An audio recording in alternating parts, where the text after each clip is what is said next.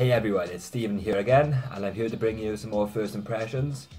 So I done a recent video where I was selling some fragrances, and I kind of showed I showed the fragrances I have in front of me here.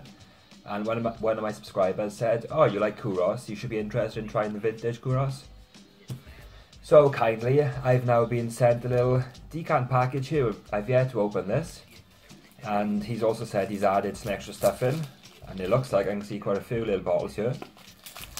So let's see what I have. And yeah, you know, I had this package and I saw this, and yeah, I just kind of had a big smile on my face because I own the modern Kouros. You know, Kouros is meant to be a beast in its old format, and I've heard all the hype and people go on, you know, oh, reformulation and it's not as good as it used to be. And I wasn't really keen to buy into it, to be honest. You know, it's quite expensive, I think, to go out and get it. But yeah.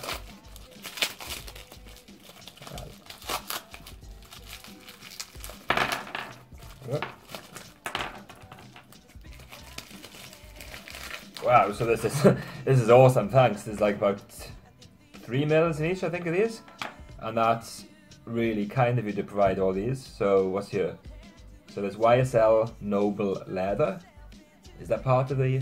Oh, I'm actually heard... I probably know I've heard of most of these now. There's Blackwood by Remy Lateur. There's Sospria Ebra Pura, a clone version. There's Oud World by Oudscent. Black Oud by Remy Lateur. Oud Classique by Oudscent. And Kouros. So yeah, thank you very much for this. I'm super appreciative, and just, you know, having the chance to try it. Yeah, that's awesome. So I think I'll go with Kouros first, eh? So again, I've tried only the newest formulation. I got 3 bottles, and the oldest one is 2011. So I'm not sure what age this is from, but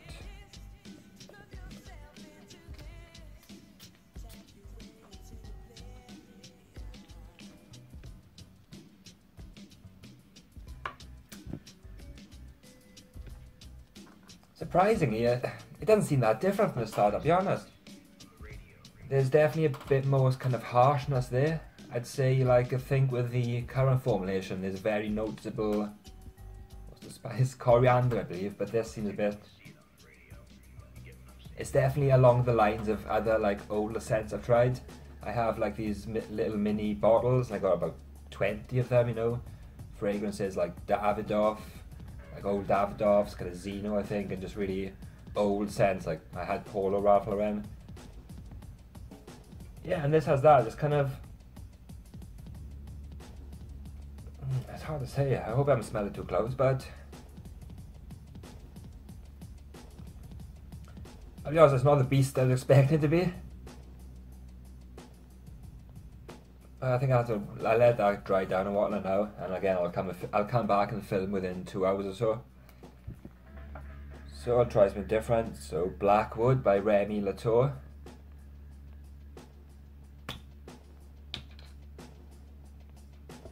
Blackwood.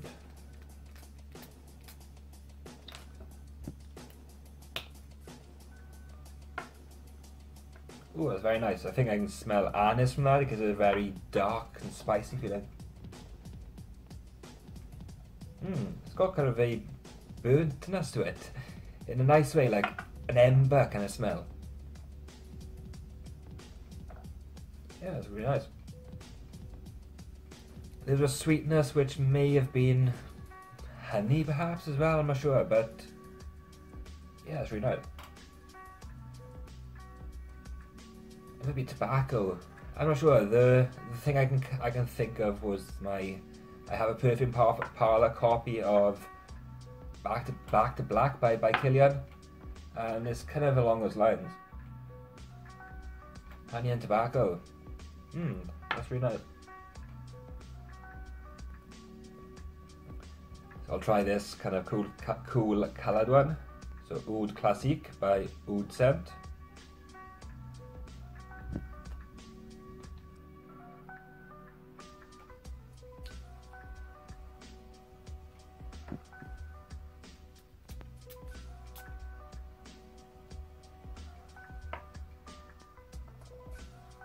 Wow, that's really sweet.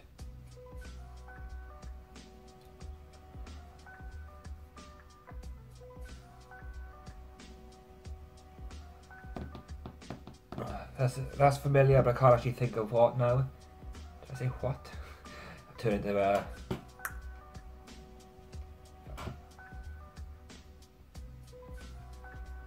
I wouldn't necessarily think that's very oudy. It's quite light, and I think the colour kind of says it all, you know, it kind of smells like you think that would... the colour of that, it kind of smells like you'd expect that to smell, quite fruity-ish. Actually, like raspberries, I think. This reminded me of Arab tradition, which is kind of raspberry, you know, Tuscan leather clone. Yeah, it's quite a sweet and appealing scent.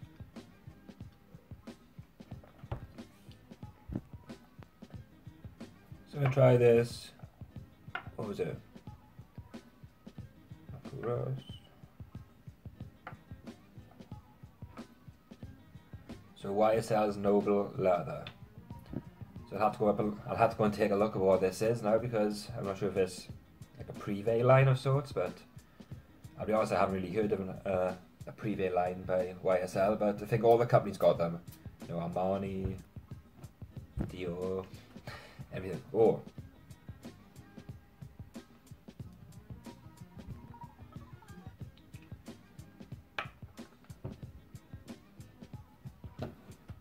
That's interesting. It's like, again, it's quite sweet and licoricey. I'm not sure. I'm not giving off very good first impressions here. Like, I'm struggling to kind of discern stuff, to be honest.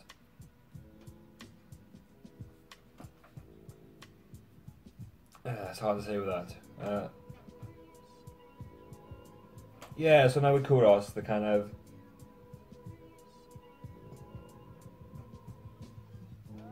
yeah, you kind of got that, not cardamom, sorry, the coriander's coming through now. It's giving a bit of a spiciness, but it's still a bit subdued. Like, I'll be honest, I was kind of expecting this to be a lot beastier.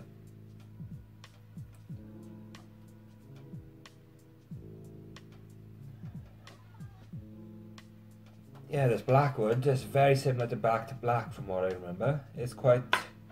it's very familiar. I think it's tobacco.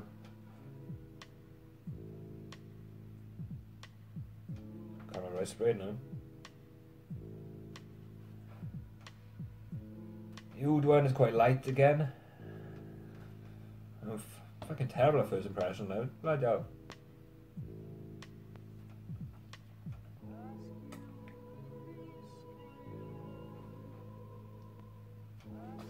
Right, so I've tried 4, I'm going to keep 3 aside, and yeah, I'm not sure, I'll have to edit again. I don't know. So yeah, follow up to the fragrances I tried yesterday. So a day's gone by now, and I wore those for about 3 hours last night. I filmed that video about 11 and 9 o'clock, and then about 12 o'clock I went in the shower. I was kind of hesitant to actually do it because I didn't really want to wash Kouros off, but you know, I kind of had a chance to test them with 3 hours. So let's see. So YSL's Noble Leather, I've now looked this up and it's actually really expensive, so thank you very much to iooi for sending me these samples. Like, this is actually pretty good, you know. Some people are comparing it to Tuscan leather. I don't think so. It's not Tuscan leather at all. It kind of goes off in its own vibe. There's a strong smell of amber in here, which I didn't really pick up at the start, but it gives it a very kind of warm feeling. Kind of similar to D Squared's Potion. That's very amber heavy, and I can kind of, you know, I'm quite familiar with amber now because of scents like that. So yeah, I really did enjoy that one. For about 3 hours, you could kind of smell it, but it seemed to be fading away just before I jumped in the shower. So I'm not sure. People were saying on Fragrantica that it's really heavy and it does project and last for a long time. But I'll have to try this a bit more now. So iooi and I have been talking back and forth in email, And he also said that this one reminds him of Tuscan leather, which is what I said when I tried it on. I compared it to Arab Tradition by Nabil, which is a clone of Tuscan leather. A note for no clone, if I that. So yeah, it was cool to pick up on that. On the website, they list kind of vetiver, I think, which I was picking up a little bit of vetiver in there. But yeah, you know, I really did enjoy that one. It seemed to last as well. This was giving off heavy projection when I was smelling it, and from a distance too, so that was good.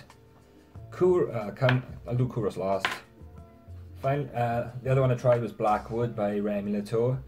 Looking this up, it does have similar notes to Back to Black by Killian, which is what I was thinking it smelled like. Is that? Yeah, it was.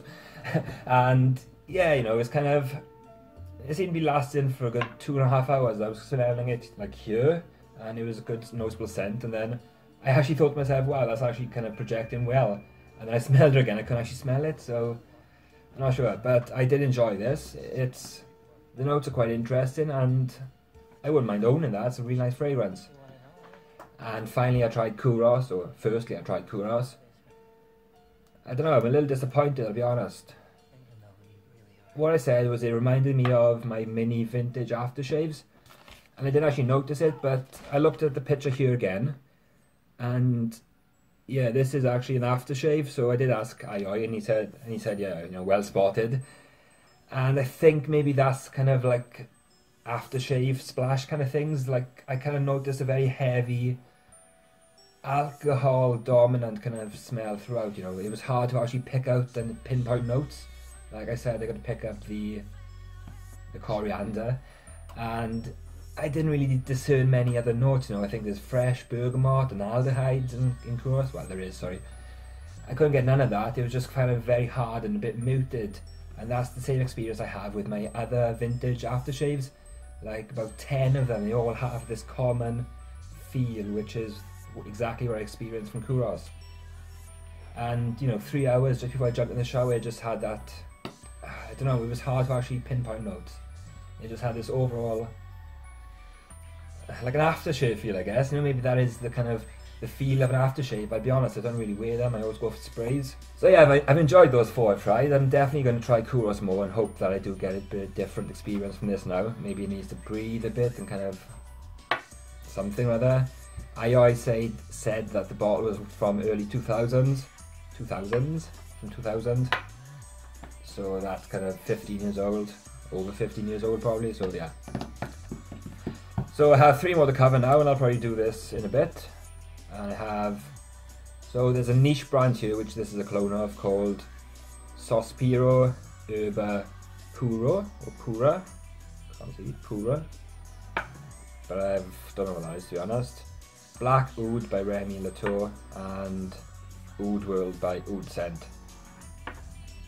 Some of these are a bit orgy. I think it's the Oudie ones, it's a bit kind of oily. Right, anyway, so thank you very much for watching this video, guys, and take care, and I'll be posting the second part of this now today or tomorrow. So see you then, and goodbye.